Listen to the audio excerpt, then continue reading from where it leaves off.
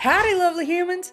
The Resident Evil 4 church puzzle can be, well, puzzling, but with a few simple tips, you'll have it done and dusted in no time. First, you'll need to locate the blue dial in the church. You can find it here, in this corner. You can activate the pulpit puzzle by pulling the handle to the left of the pulpit when you're facing the stained glass. Take the blue dial and pop it in the pulpit. Start with the green dial initially and look for this specific shape. Now rotate it to align with the top middle of the plaga icon. Take the red dial and rotate it to align with the top left and right cross in pieces of the plaga icon.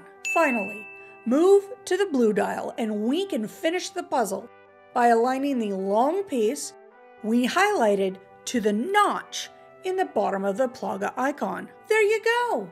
You've solved the church stained glass window puzzle. Was that helpful? Let me know in the comments. And help me defeat the algorithm by liking and subscribing if you think I've earned it. Until next time, I'll holler at y'all later.